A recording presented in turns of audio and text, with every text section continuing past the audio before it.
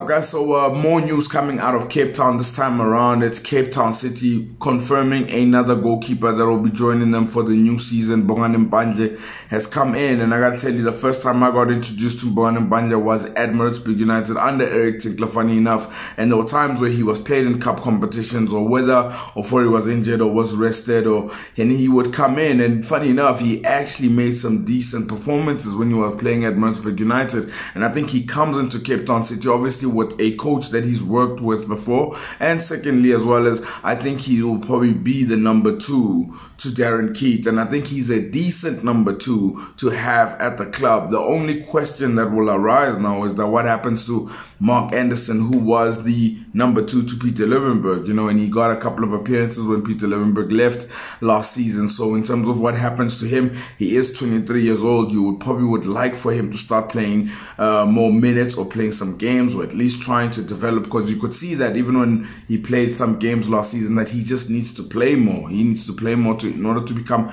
ready in that position. But whatever the situation is, it makes the goalkeeping department at Cape Town City a lot stronger, having these 3 there, definitely. But Bongani Mpandle worked with Eric Tinkler before, put in some decent performances whenever Afori was not around, and he stepped up. So I really think this is also another good signing, in the sense that he's probably going to be number 2 to Darren Keet.